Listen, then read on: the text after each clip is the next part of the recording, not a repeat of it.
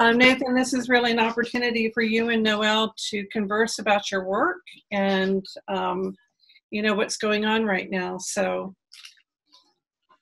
you might want to go ahead, Nathan, and just kind of share, what's happening in your life and how it's impacting your work. Well, it's impacting it twofold, and one way is actually good, and one way not so great.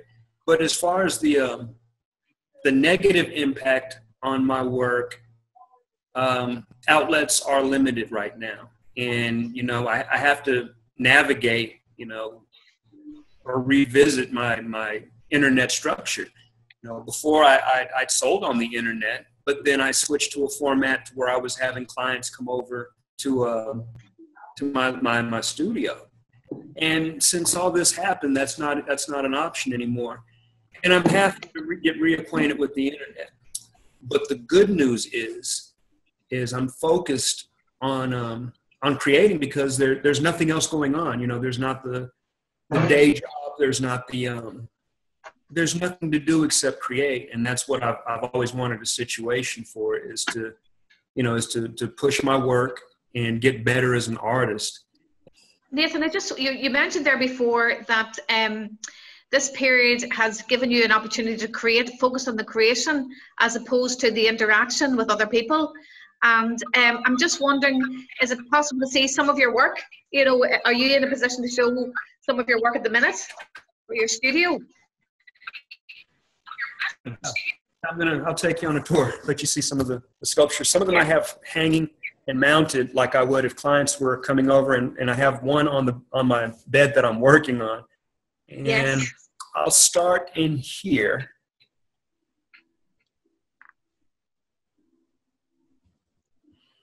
And behind me is one of my hanging sculptures. Yes. And a lot of the ones in this series, very nature inspired. And I try to get as close to, I've got a fascination with things that have history to them. And like wood, like the older it gets, the way it withers, the way it just kind of shows its history, that it's been there, it's seen things. And that's kind of why I gravitated to creating sculptures that look like they're constructed out of wood. Yes. And these are actually they're made of all kinds of papers, napkins. I'd go to restaurants and I'd order some napkins to go. And yes. Recently, people started bringing me, tons of materials to work with. And recently, one of my co-workers, she brought some onion skins, because I mentioned that I wanted to start working in some organic materials as far as the skins. Yes. And here is a larger piece that I've been working on, and it's actually a follow-up to one of the pieces that I sold at the that Susan sold at the gallery. You see if I can get a good angle on it. Mm-hmm. Yes. There you are. Can you say something, Nathan, so we can see it larger? Okay. I don't know how much of it you can see because I'm not in the picture anymore. Can you see it okay? Yeah, we can see it, yeah.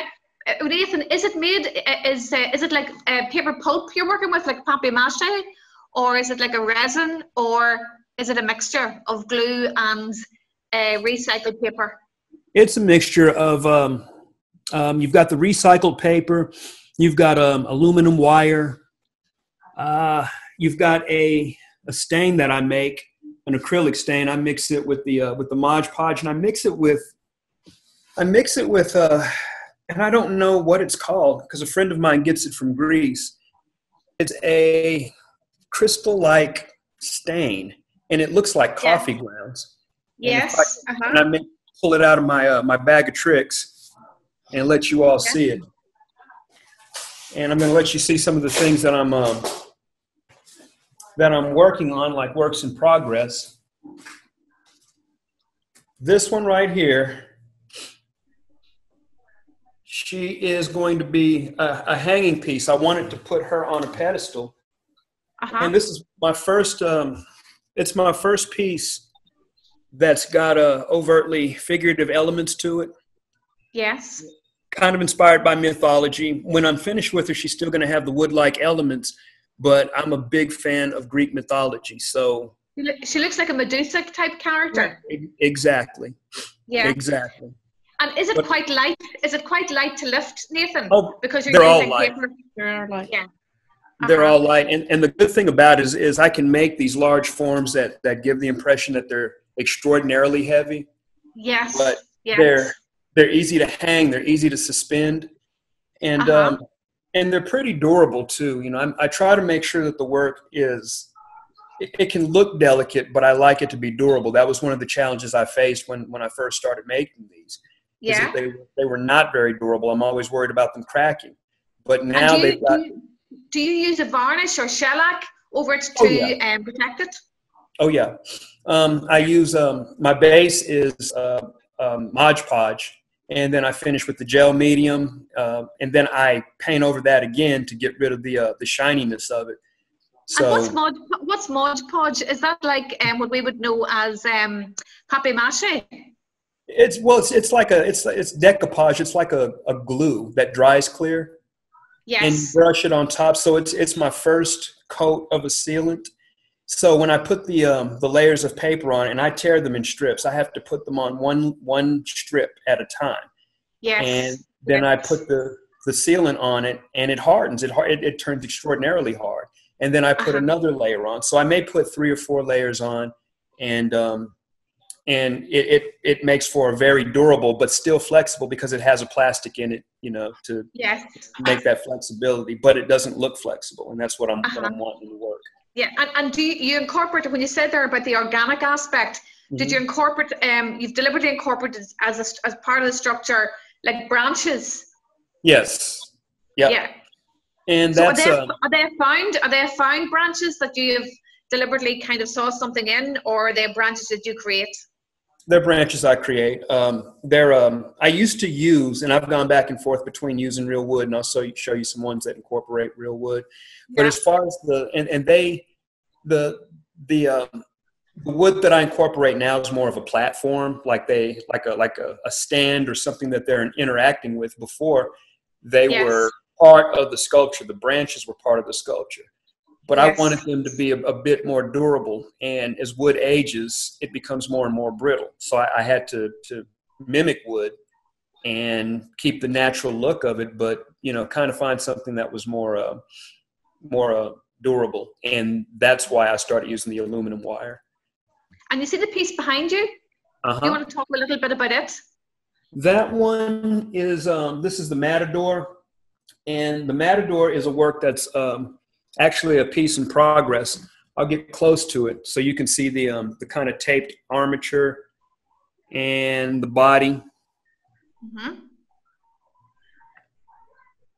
And this one it's supposed to be one of two, the Matador and his mistress. And I'm going to incorporate fabric elements too.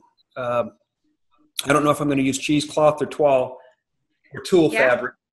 But it's going to, if I do it right, it should look like there is a cape over its arm, and it should be blowing. I'm going to use fabric stiffeners, so it's going to give this impression that it's blowing, and he's going to have an opposite.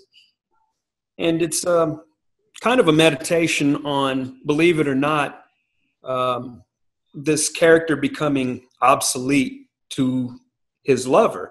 So he's been this matador, this thing that has been revealed. Just people love him.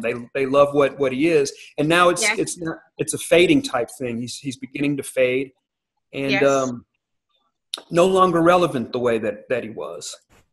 And this character is essentially becoming a ghost and coming to terms with that. But he still portrays that glorious, sort of, imposing, strong figure. But when I'm finished with it, you'll be able to see how this figure's becoming obscured by time. Yes. So yeah.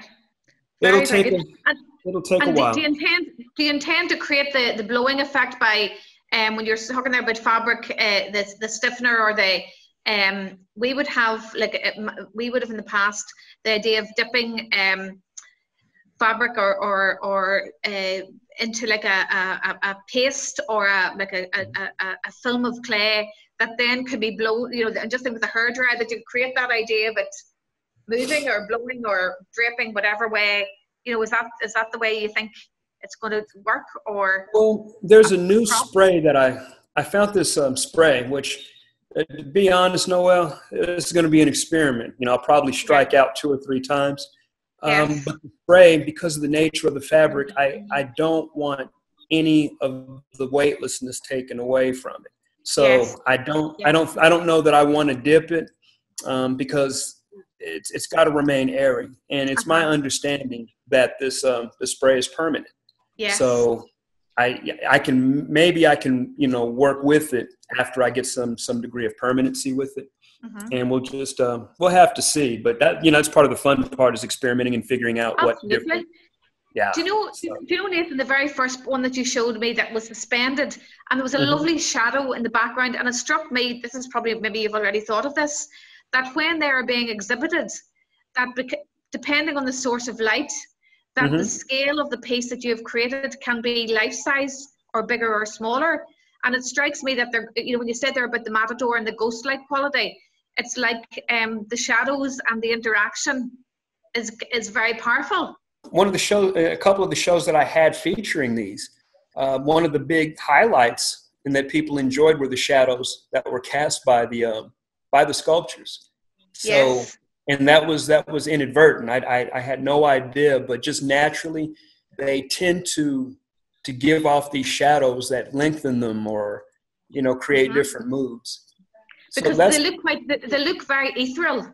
You know, there's an element of them that are looking unworldly, you know, or out of this world. Yeah. So that quality, I think, is something that you've managed to capture.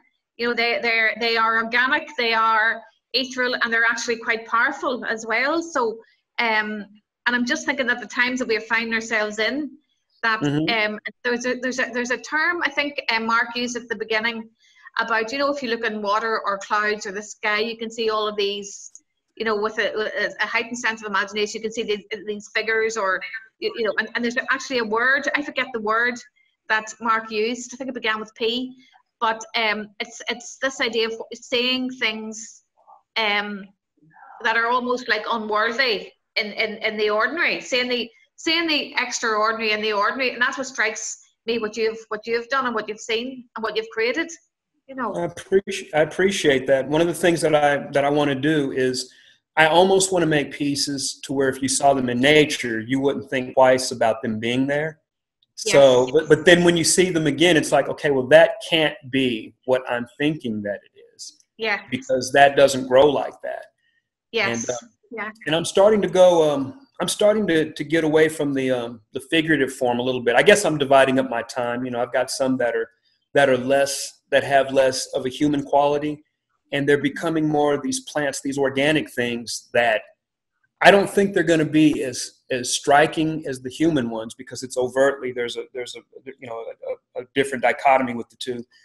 But yes. I think they're going to be subtle, and this one, I think this one was the start of it.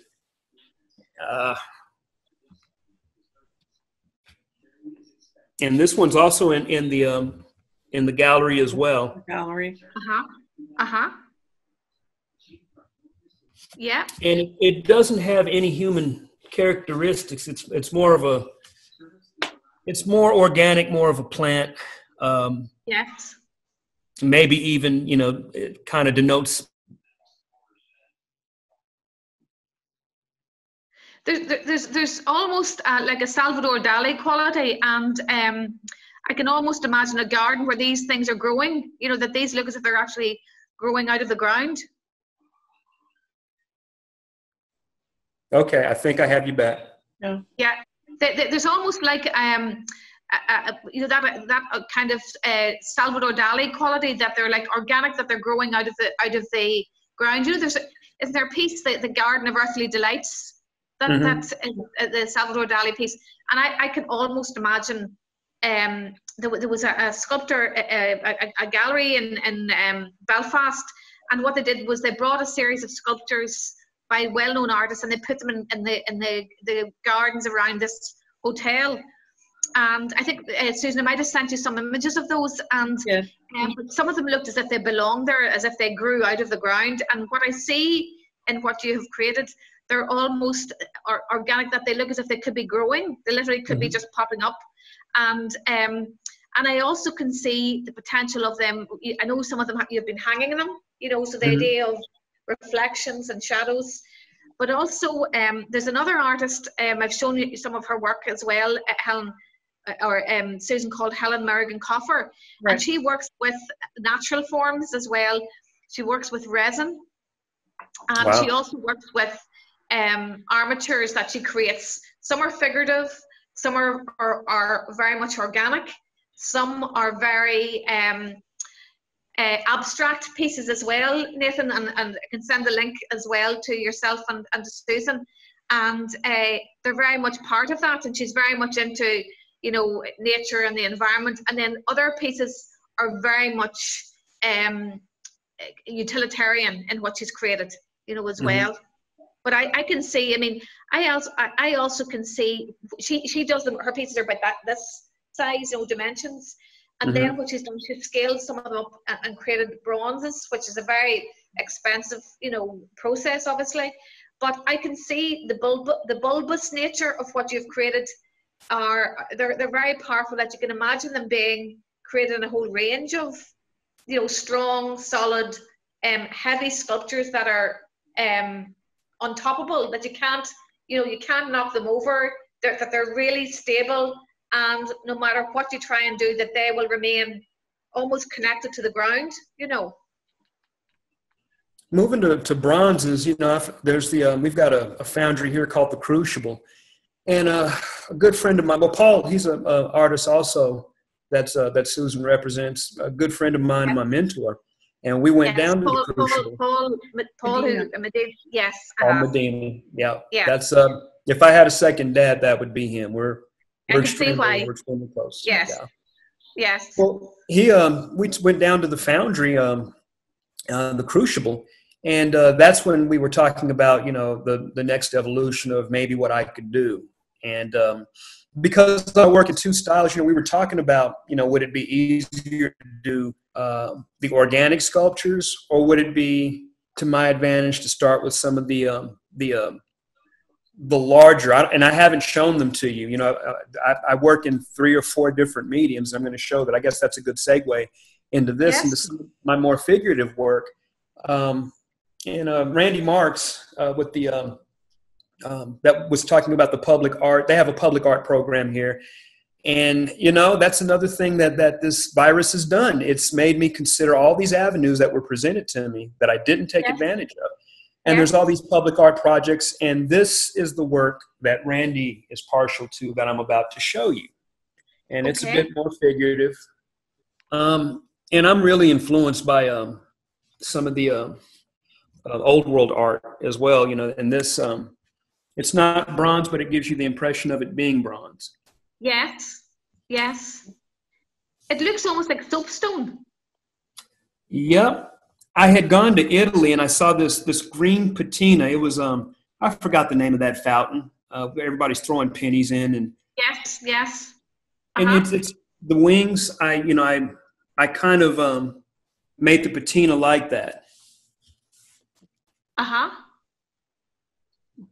okay. So this would be much heavier. What materials have you used for this? This is ceramic. Yes. So that's in clay. That's created in clay. And is that fired? Is that fired and glazed, or is it how have you is it burnished, or is it? This is that stain that I was telling you about that I don't know the name of it. It's got so many uses that I incorporated all kinds of ways. If I mix it with some of the it doesn't even have to be the same brown color. It makes a richness to it. And an artist from Tunda Darve, who's another artist, she's incredible. She's from Transylvania. I did not know Transylvania was even a real place. I thought it was just in Dracula novels. Yes. She goes to Greece to get this stain. And every time she goes there, she brings it back. And I found so many different uses for it. So you have fired this first of all in a kiln? Yes. And then you've applied the surface over the top of it? I put the stain on. And what happens is the clay, it's still porous, it's still, a surface that absorbs stuff. It absorbs the stain in it. And I do this over and over and over. And when I get that color that I'm wanting, I seal it. And it continues to absorb, and a little bit of the color. You were saying it continues to absorb then the color? Yes. It keeps absorbing the colors, because if you put one coat in, it'll absorb it, and it'll just be on the other side, on the inside, because it's hollow. It'll just keep absorbing all the way through. Yes. But I saturate it. So it's a series of glazes that are over it. It's not like anything, a glaze where you fire it. They're all hand painted. Right. So the original ceramic piece is biscuit fired, and then the color is hand painted and not fired. Not fired. That stain, I paint that stain on first, and that stain is absorbed and absorbed and absorbed. Yeah, yeah. I'm going to show you two artists' work. It gives you sort of an idea. Hopefully you'll hear me. My background's in painting and ceramics, but this is an artist who's from Ireland. And you can see. Nice. And that's biscuit fired. It's white clay, but he put some oxides into it just to get the burnish effect. Yes. Okay. I like that. And then this is another artist who is who's now working in bronze, and he is you see his pieces.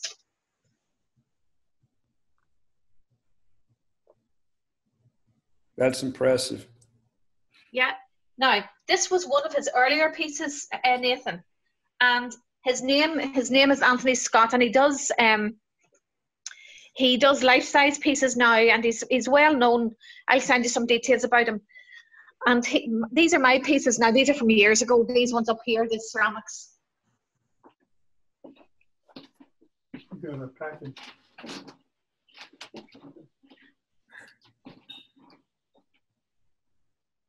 They're just using glazes and oxides, but Anthony Scott is an Irish artist. And he started a lot of hand-built figurative pieces, mostly animals and warriors, and a lot of it is based on Celtic mythology.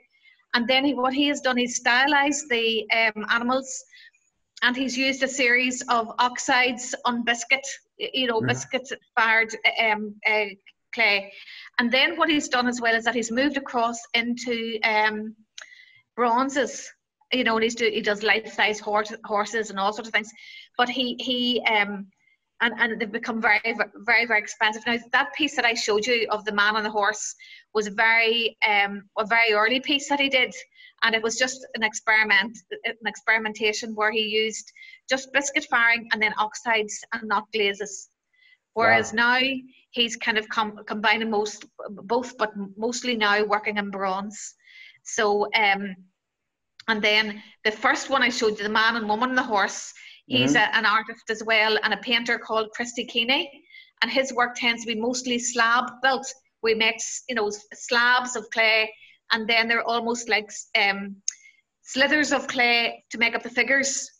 So they're almost low relief as opposed to completely in the round. And then this is a poster of one of the pieces he makes. That can give you an idea of see the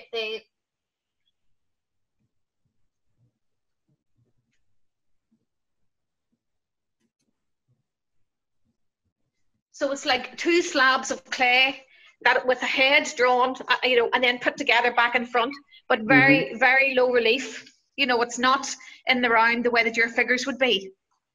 What I'll do as well, Nathan, there is, I mentioned before, there is an annual exhibition every year that's held in Northern Ireland called the Royal Ulster Academy, and it's made up of artists from a whole range of art disciplines, painters, sculptors, and some are really, really well known and some are emerging artists. And so there's some people that I think will be really worth your while looking to see, you know, just to see what they, you know, what they do and the techniques that they use as well. But the two people that I think that you would enjoy looking at and maybe communicating with is Helen Merrigan-Coffer, who's the lady I mentioned to you before, and she's doing a series at the minute called Redacted. This idea about, you know, we all wear masks even before the whole pandemic. You know, that this idea of identity and dignity and self-expression. So she's making all these little tiny little characters. But the organic one that she's made, I'll send you through, just so you can look at her website and even make contact with her directly. She and her husband are in lockdown, obviously, like many at the minute, and she's looking after her mother-in-law. So she, like many, aren't particularly motivated to make work at the minute. I mean, I am not particularly feeling creative at the minute because I'm feeling kind of a lot of the I suppose with people that have died and family members that I'm concerned about, and you know, all of that, I just find my head's just full of stuff. And I'm even finding that I didn't know how to do Zoom until a few weeks ago. And Susan and I have been in contact every week since May of last year, that I'm actually exhausted. I don't know whether you feel that, Susan, but I feel I don't know what I'm doing. My energy levels are low. It's a beautiful day outside here in Ireland, but I've spent today just sending emails and trying to connect with this friend's family, and I have one of these books, you know, to write down all my ideas and all the rest, and I'm writing a wee notes on each of the artists that I'm talking to, yourself included, Nathan. And I think out of all of the artists that I've met so far, I recognise your work from the very, very beginning, you know, because it is so different. It's very, very unique, and I don't think I've ever seen anything quite like it. And but so I can see, you know, the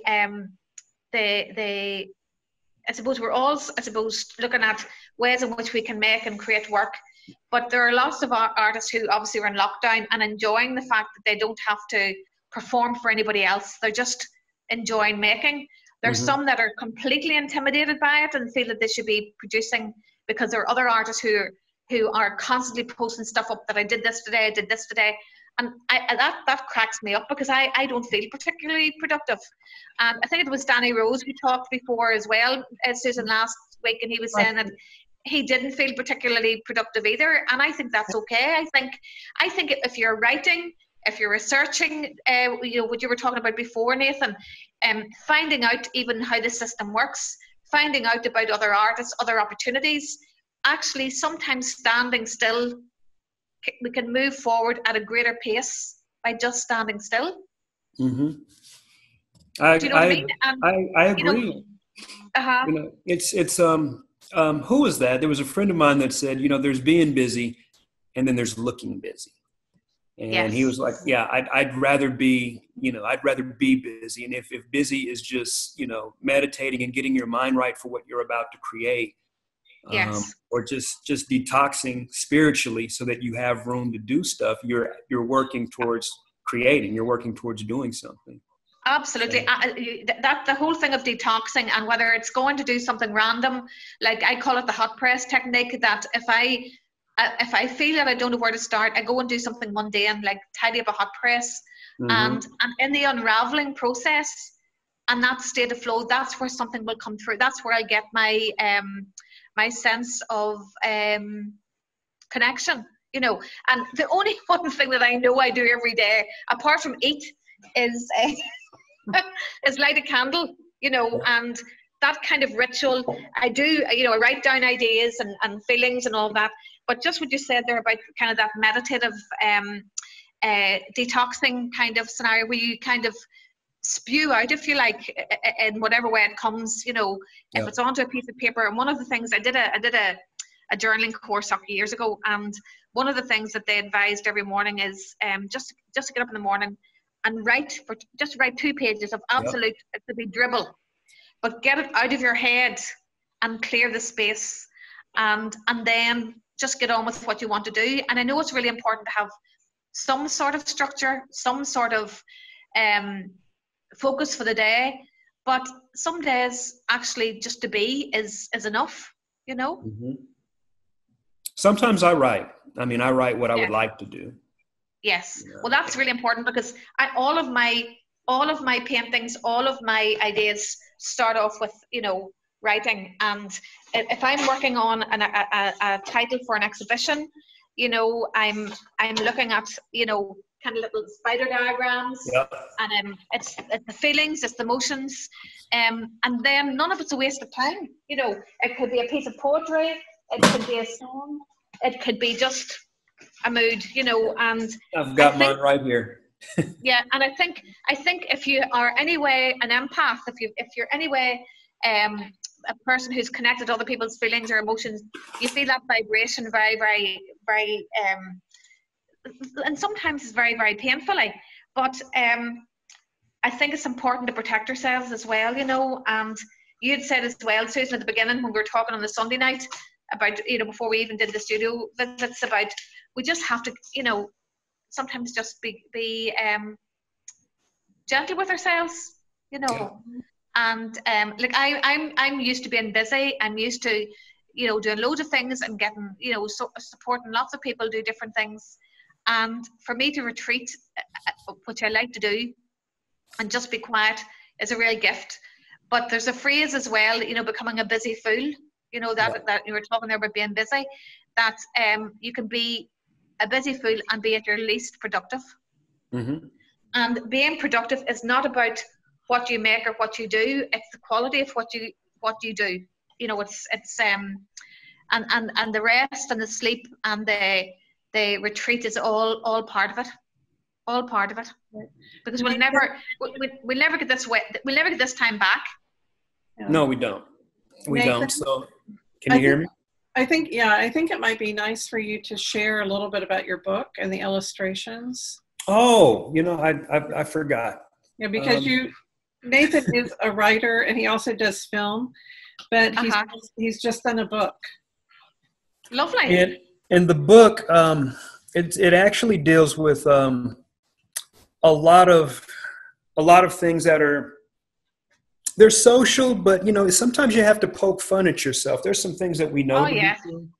And you have to laugh. If you don't laugh, even if it's a serious thing, you know, I deal with everything from gender roles, identity, to male suicide, and just ideas of masculinity. It's such a, you know, there's so many things that are turned toxic that were at one time attributes that we all loved. You know, there was value in men and women, and nowadays it's all a political platform for everybody to just be seen. So I wrote this 40-page. It's basically a storybook for adults, and it's called The Frozen Tundra. And I took these 20 drawings, and I made stories behind them. And I don't know how well you can see them, or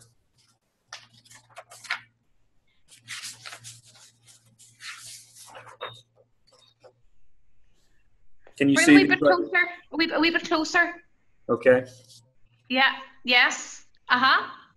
And this one, I mean, and it's you know, all of it's kind of tongue in cheek. The name of it is "Why Is My Kid So Goddamn Stupid?" But if you look at the kid, he's simply a reflection of his father. Yeah. So his dad's got these thoughts and ideas, you know, and not wanting this kid to disappoint him, but he hadn't really stopped to think about how he's disappointing his own child, like how he's making the model for his kid to have. He's the template. He's the template for the disappointment that he has in his kid, and there's no accountability. He's not even being introspective. So he's one of those parents that just kind of ask the questions that if he would look in the mirror, it's right there. Yes. Yeah. They're beautiful shapes, Nathan.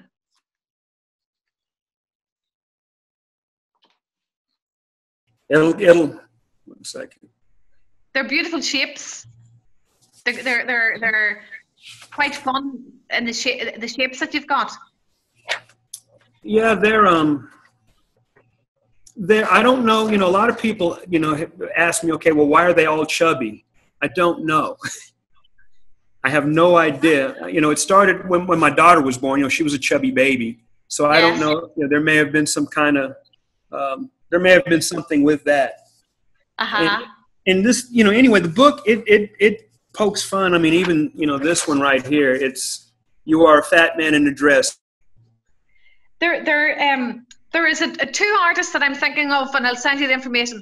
One is a lady called Beryl Cook, who's really well known for those type of figures. And there's another lady who I would have worked with, and she's an artist from Donegal, and she creates books that are almost like modern day parables.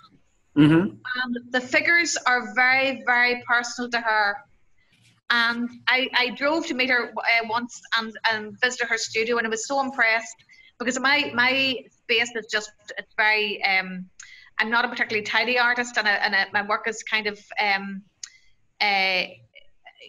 stop and start. I don't have a particularly of a space here. Nathan. That's the best way to work. The best way to work is when you can be reckless and you can throw yourself into it. That's what it's supposed to look like. No, and this is the garage, right? That has been tidied now. I have a fair bit to do, right? So it gives you an idea of how untidy this place is, right? So this is me trying to organize myself. But the pieces that I'm interested in working on at the minute are these kind of things. I might have shown you these before. This idea of color and figures and nice. So the whole idea of the textures and the absences in life, the losses and the gains, so I'm working on this piece here, and I couldn't be bothered at the minute.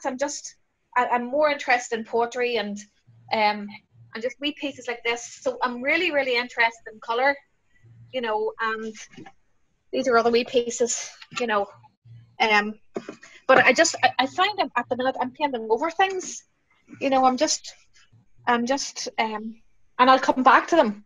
Back to them. It's just that with the way things are at the minute, I'm preoccupied with the people that haven't been well and people that we're losing at the minute, so and then the pieces that I did do, these are more figurative from years ago, these pieces, and this piece here from years ago. I like your command of color. There's an artist that I love named Sandro Kia because of his usage of colors. It puts me in the mind of Sandro Kia. I love his work. Yes, well, you see, the color is very important. I love color. I love texture. And I love scale. And then what I did was I was working on large scale pieces, then until very, very small pieces. And then I'm kind of mixing and matching at the minute as well. But at the minute, then I did a whole series. These now again, this was like standing still and looking forward. This piece here, I don't know whether you can see the back of the lady there. Nice. Bring it a little bit closer, Noelle, so we can see it. And say something so we can see it larger. This is like the back view. So the idea that you're standing behind her, and it's called standing still and looking forward. So it's an oil, it's an oil piece. And then these were pieces that I did because my background's painting and ceramics. These are just little working with scrap materials and paint and shellac as well, and just this idea about things that are disposed of or precious, Turning small things into something significant. I love that. It's making the ordinary extraordinary. This idea that we're all disposable, but there's something precious, in all of us, and kind of playing on that. But I mean, my ideas could start off like that there, just random notes and poetry and quotes and things like that, you know. And so I usually start off with a title for an exhibition, and usually if I visualize the space I'm going to have the exhibition in, and I visualize the scale of the works that I want to work on. And the last solo exhibition that I had was on a barge, and the pieces were all quite small, you know, and it was called Precious Cargo. And then I was over in a place called the University of Transylvania in Lexington, Kentucky, which I didn't think actually existed, but I was over doing pieces there. This was years ago, and then I was also involved. I was sent to Susan a piece, these, you know, little exhibitions that have the artists are invited to respond to a piece of poetry. Mm-hmm. Then the scale of the work is 1 foot square, pretty much, unframed pieces. And then, I mean, this one was one that I did earlier in the year. You can see it. Nice. You know, and there's almost like a figurative quality to it. And it's called Powers and Empires Pass Away, Radiant and Unconquerable, and it could be actually relevant now. But you have so many different artists responding to the theme, you know. But it's a lovely idea, you know, and it's a very good scale to work on, you know, and actually from the gallery's perspective as well, Susan, it's something. And what this gallery does, they invite artists to respond to the piece of poetry, and then the work is collected. It's not framed. It's all exhibited together. You know, right? You know, it's like there's no space in between. Like it's they're all right up together, and then it's brought then over to it's gone from Sligo, which is in the south of Ireland, over to London, and then over to New York as well, you know, to the Irish Embassy. So this idea of international connections that are connected by theatre or poetry or, you know, cultural connections, it's something that I think works well. But, you know, this idea of something that is easy to transport and easy to set up, you know, because you know as well that if work is heavy or bulky or large, the packaging and the costs of transporting it, and also the likelihood of damage as well, you know, too, is something that you have to consider as well, both as an artist and as a gallery too, Susan. So there's lots there. There's a lot there. But it seems to me, Nathan, you know the way people say you're onto something. You've got your own unique style. You seem to be very, very capable in your use of materials. And again, there's the joy and the pain and finding out new things. And the freeing ourselves up to be experimental is very, very important, you know. And I think if we want to keep our work fresh and not get stale, we have to be experimental. But I suppose the other thing is that, and I don't know whether you feel this, sometimes we are paralyzed by fear, you know, in that there is this expectation that, oh my goodness, that every day you have to create a masterpiece, and suddenly if you're exposing yourself and your work to you know, to the public, well then expectations grow, you know, and then if you're exposing yourself to a virtual platform like this, you know, in terms of with other artists, then there's that healthy competition on one hand, but then there's that complete self-deprecation on the other, because we do compete, we do compare, and that can be really, really labor intensive, but really quite destructive.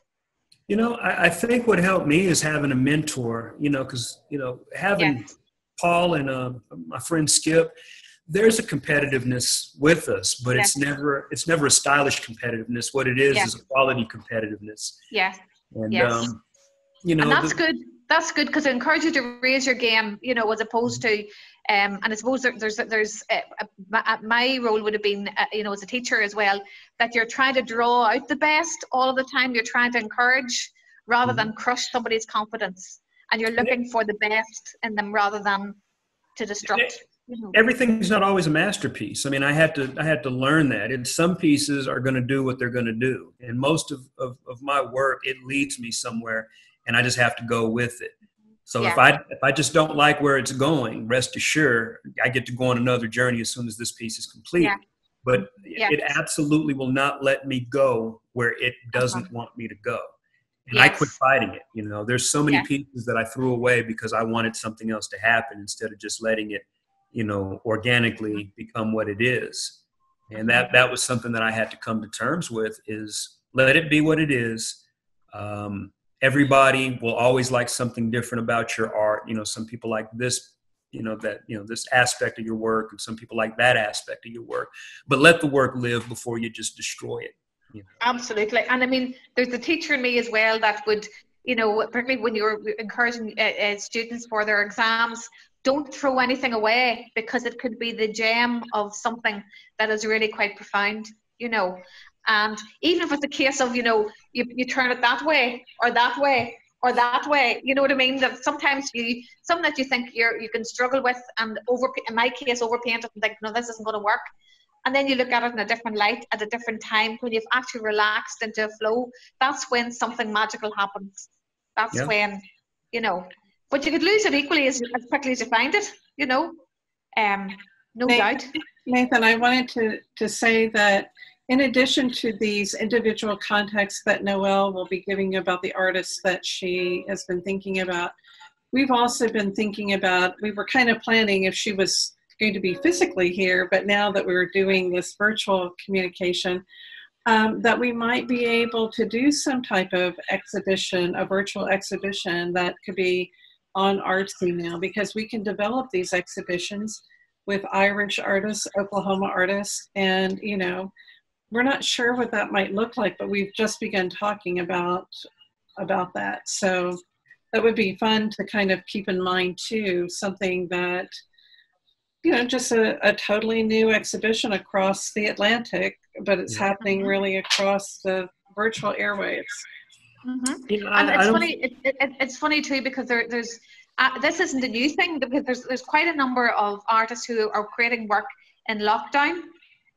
Some artists are actually showing work they've already created. Some artists are actually challenged by the work that they're doing or not doing, and doing stuff.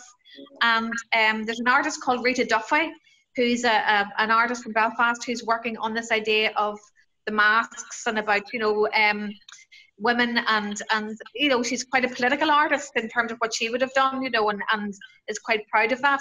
So it's interesting to see how people are responding to the idea of isolation, and yet many artists are so used to being isolated. You know, it's a state that they're used to being in, you know. I'm one of those artists. Yeah. The isolation hasn't been that bad for me. I mean, it's business as usual. You mentioned that you were quite enjoying it, and I think there's lots of others that are quite enjoying the space to think and breathe, you know. Noelle, you had also mentioned the Royal Ulster Academy and the invitation that isn't just for Irish artists, but for artists around the world to apply to be part of that virtual exhibition. Yes. Normally we would have up to 1,800 entries. This is an exhibition that we have in Northern Ireland, and there is an exclusive group of artists called the Royal Ulster Academicians, Nathan, and so then there's an open call for anyone who wishes, emerging or whatever, to submit work, which then is selected by competition, and then so the work is exhibited alongside these really well-known artists. And it's on from October right through to January. Now this year, it's highly unlikely the exhibition will take place in its normal format. And what may happen, will be that it will be an online exhibition. So, you know, I can keep you posted about that. But what I'm going to do is I'm going to send you a couple of links. The links to the Royal Ulster Academy, the links to the artist Roisin Duffy, who does the book, you know, with these animated characters when you talked about your book. The other artist, Helen Merrigan Coffer, who's the sculptor, and also Christy Keeney, who's a ceramic artist who does the man and woman on the horse that I showed you, and another guy, Anthony Scott. And it'll just be interesting for you to kind of look and see, you know, from your own perspective. You know, you have your own path that you've furrowed, you have your own ideas, your own sense of style. And I mean, you've got a great mentor in Paul, and the support there from Susan as well. you know, and it seems to me that you have created something very, very unique, and that you're on your own journey. And you know, it's not that it's nice to look at other people's practice and to share ideas and suggestions and all of that, but the reality is, you know, it's good to be comfortable in your own skin, you know. And but being informed by others is it can be interesting as well, you know. And with that said, you know.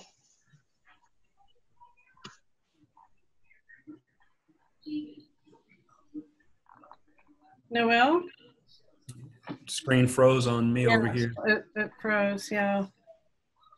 I don't know that we'll get her back. I'm not sure.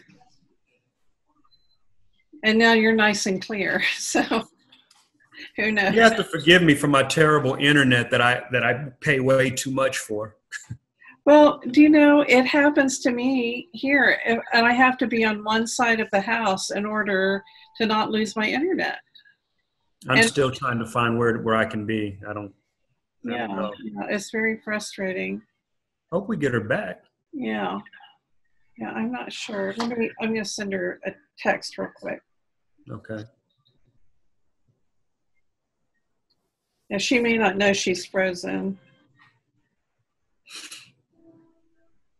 She's very enthusiastic about art too, and that enthusiasm is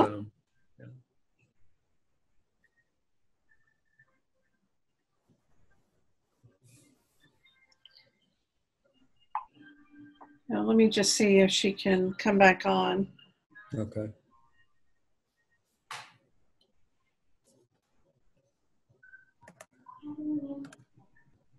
Yeah, I think we lost her completely.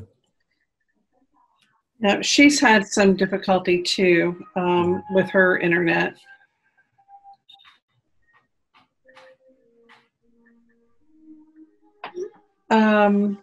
Let's just give it a second. I'll see if she's going to try to come back in. There she is. There she is. Hello? Hello, the phone just crashed there. I don't know. We have your audio. We don't have your video. Okay. Okay, I'll just put that on now.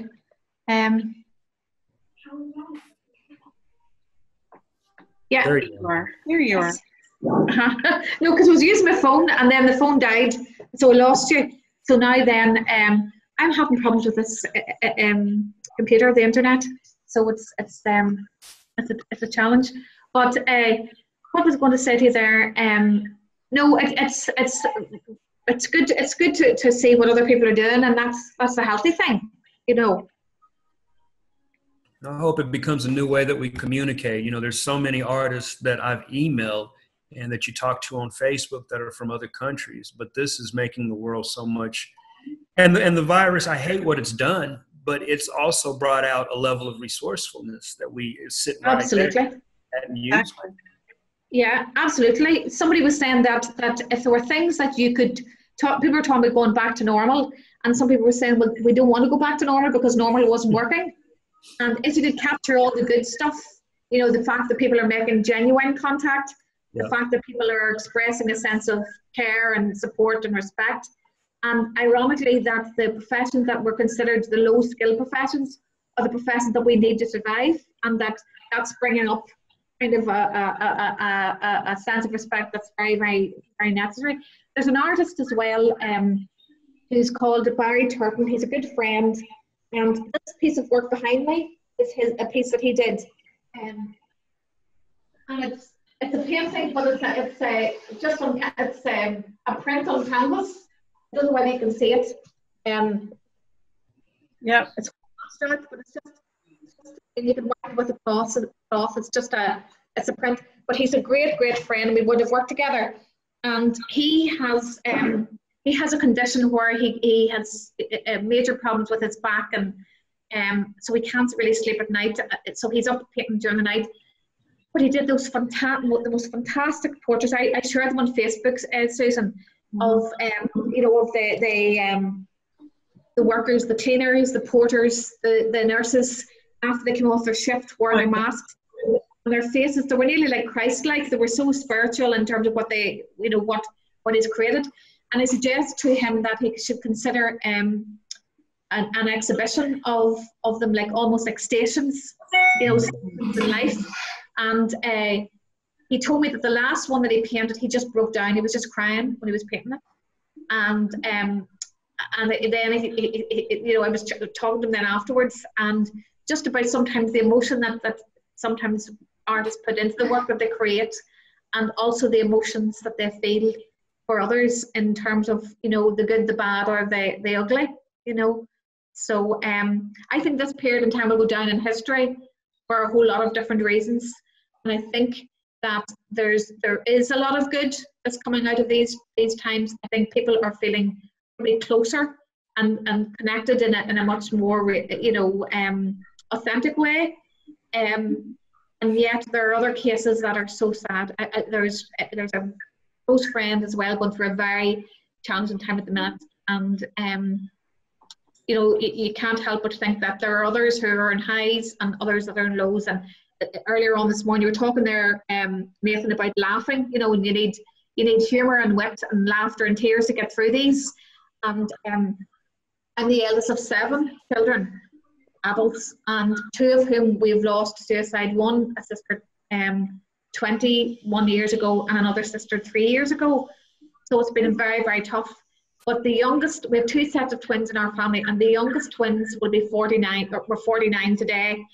So myself and my other sister were doing our version of singing Happy Birthday in our kitchens, in our, you know, in our pajamas, like, you know, her standing, you know, and all the rest. And you just have to celebrate the good. You really do. And like, I was looking at what I love music, but I don't play anything. And I got these.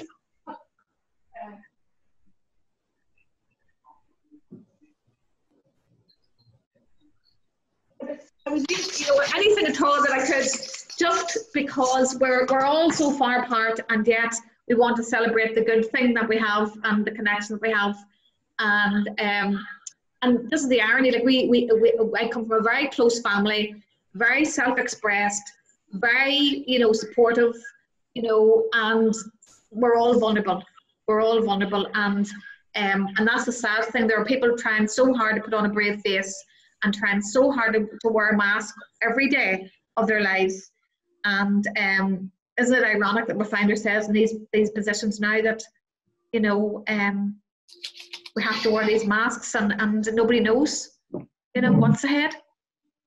I want to thank you, Noelle, for your time, and Nathan for connecting with Noelle. And I'm sure that Noelle would be open to more conversation, Nathan, you know, over time as well.